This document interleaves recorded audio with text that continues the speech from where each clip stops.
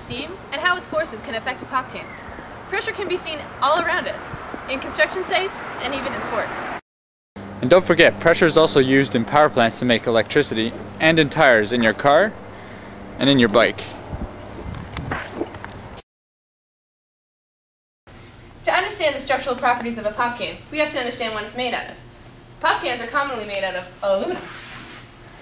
And aluminum is a common metal that follows similar characteristics as other metals do, as can be seen in this stress strain diagram.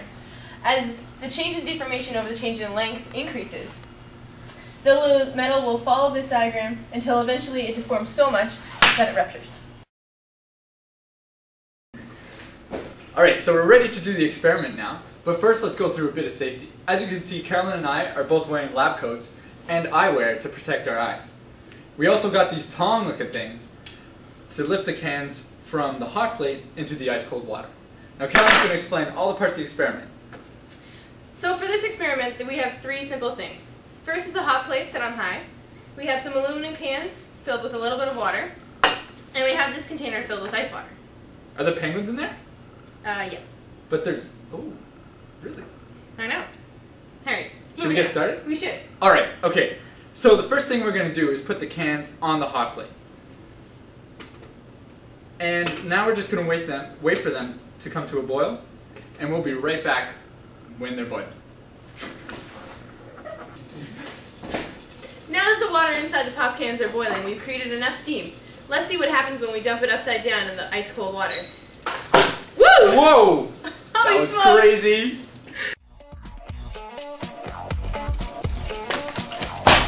Ah! Ah!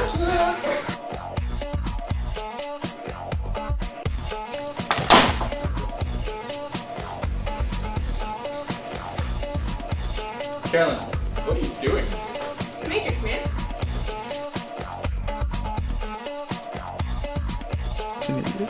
I know.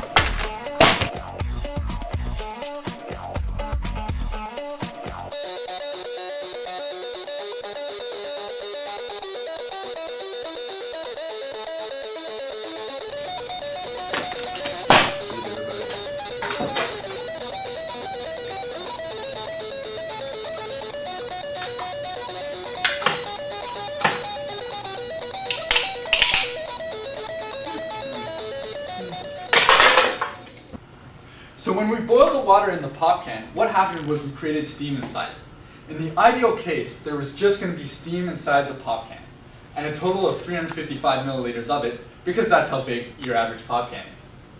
Now, when we dumped it into the cold water, not only did we seal the pop can, but the cold air rushed up inside the pop can and condensed the water that was inside.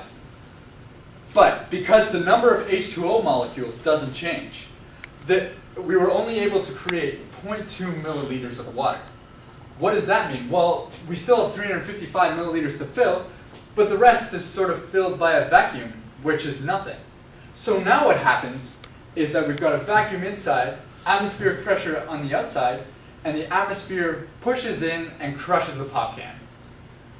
And that's how the pop can was crushed.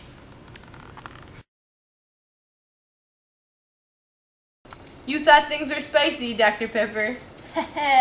This'll spice things up a bit. Woo! It's good every time. Every time.